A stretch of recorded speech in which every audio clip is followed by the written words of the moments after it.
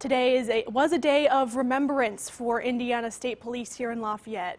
On this day last year, Trooper Peter Bo Stephan died while on duty. He was involved in a single vehicle crash heading to a 911 call. Officers are honoring his legacy with a hero workout. They're exercising for 14 minutes to represent District 14, which is where they serve. And they're doing specific workouts in a pattern of numbers 9118, which was Stephan's badge number. Trooper Corey Brown says his legacy still lives on.